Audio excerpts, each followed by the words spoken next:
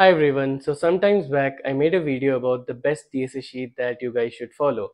And it's been quite some time since that video and a lot of new DSA resources have come out. A lot of new DSA sheets have come out. So I thought of making another video for the best DSA resource or the best DSA sheet available right now and whether even DSA sheets are still worth it for you or not. So we're going to discuss all of these things in today's video. So if you are someone who wants to master DSA to crack FANG companies, then make sure that you watch this video till the end because I'll be discussing a lot of good resources and good DSA sheets that you should use or what you should do for it. So yeah, let's get into it. All right. So first question that I usually get is that are DSA sheets still good for you or not? Or should you just do contests and random solving by your own, or should you follow a DSA sheet? So here is my take for it. First of all, you should do topic wise problems for you to understand the pattern, because DSA is nothing but a bunch of patterns. It is a bunch of data structures and a bunch of algorithms, and you need to recognize that pattern. I'm not saying you need to memorize the problem, but you sort of need to memorize that pattern so that if a new problem comes, you need to know that what pattern will apply there. And a very good way to get that pattern recognition is by doing topic wise problems. So let's say if you're a beginner in DSA, or if you're someone who is just at a beginner or intermediate level at DSA, then DSA sheets are pretty good for you. Okay, because you need to do topic wise problems, you need to go topic wise, you need to understand the data structure, you need to understand the algorithm, and going topic by topic will make sure that it strengthens your understanding of the concept. So if you're a beginner or if you're an intermediate, then what is the best DSA sheet for you right now? Let's talk about it. All right. So my personal favorite has been and probably will always be Striver's DSA sheet, the one with the 450 questions. So that is a great DSA sheet, and right now Striver has his own website, Take You Forward. You can check the sheet out there, and it has 450 questions. Similar to this is also Lovebubba's DSA sheet that also has a lot of good problems.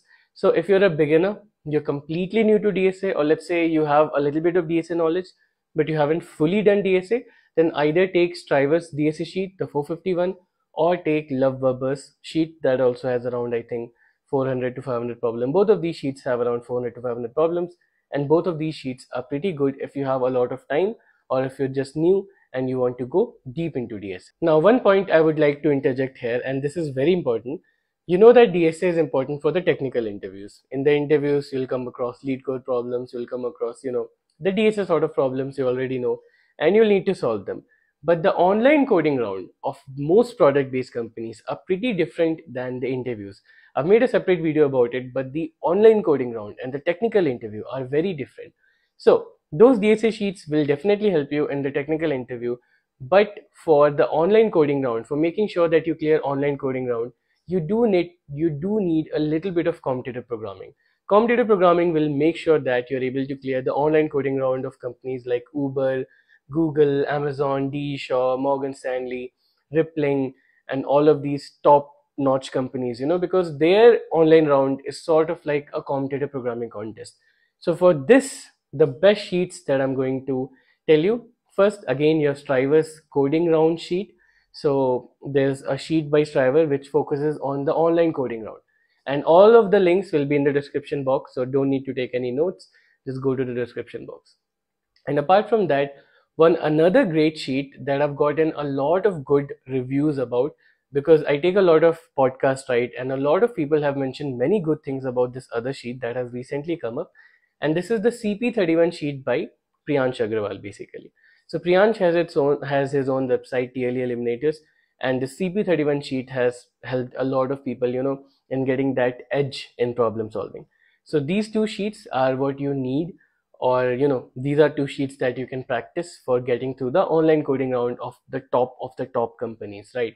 So the entire DSA, you have those two sheets that I mentioned. Then for the online coding round, you have these two sheets. Now, what about if you are an experienced person, or let's say you are someone who has already gone through DSA, you're out of college, you're no longer a fresher, you're applying for a switch, you've already done DSA. So what do you need to do? Do you still need a sheet? So I'll say it totally depends on you. You can do two things. Either you can pick some sheets that are good for revision that I'm going to tell you, or you can just do random problems. So LeetCode has a randomizer button. You can go do random problems, or you can even go to problem of the day. And problem of the day are extremely well, like anywhere you are, whether you're a fresher or experienced person, always do problem of the day. It is extremely amazing. So if you're an experienced person, or if you're already good with DSA and you need to brush back your concepts, then this is what you should do. You can use Neat Code's sheet. Neat Code has a sheet of 150 and 75 problems. They are extremely well. Apart from that, you have Striver's 75 blind, which is again extremely well for revision. And you even have Lead Code. In the section of Lead Code, you have some problems. Those are also good. But my suggestion to you will be, at this point, when you have already done enough DSA and you only want to revise or brush up the previous concepts, don't do a sheet. Just go to Lead Code and start doing contests religiously. Okay, make sure that you give every contest, and make sure that you are able to solve at least the first 2 and 3 problems. As long as you're able to solve the first 2 and 3 problems, that should be good enough. But for revision, these 2 sheets you can follow easily. All right, so my final advice to you, and I always give this advice to all of my students, right, who say, "Ki, I'm doing this sheet, I'm doing that sheet." I always say, do not be fully dependent on the sheet, because when you're solving the sheet, you know what the topic is, right? For example, if you're in Striver sheet and you're solving stack problems, so you obviously know it is a stack problem. So in your mind, you know ki I'm going to apply stack. So that is good for pattern recognition. But if you just keep on doing that, then it will not help you in building the intuition. And you need intuition for solving new problems. So do a sheet, but along with the sheet, make sure that you always give contests, and make sure that you always practice on your own. Apart from this, do not just be fully dependent on the sheet. Another part is revision.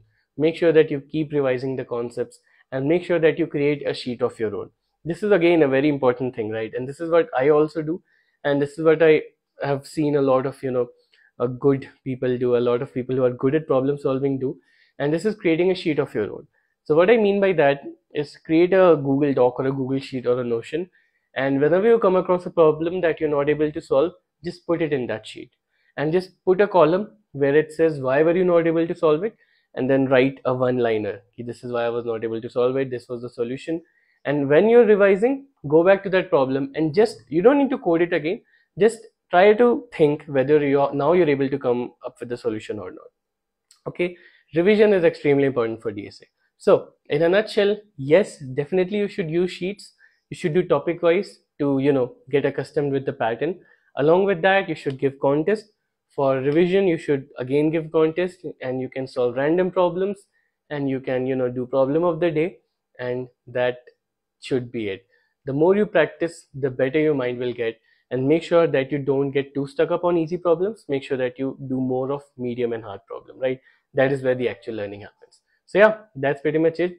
These are the best DSA sheets and the best resources that I have been able to find, and I have used these myself, right?